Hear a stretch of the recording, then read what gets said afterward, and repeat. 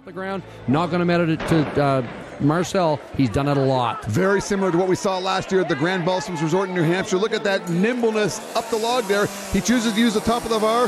Vince is using the bottom of the bar. Not much of an advantage there, I don't think. Don't matter a bit. Wherever he pulls the starts it, wherever the saw is, that's what he's using. His mouth wide open. He makes a big run to the finish line. Marcel, great time with 16 seconds and change. Fantastic balance there and a good sprint at the end. Now he pulls it right on top, and you say using the top of the bar is just merely out of convenience. No advantage, no disadvantage. This is what he chooses. He goes, he turns, and he's down to the bottom.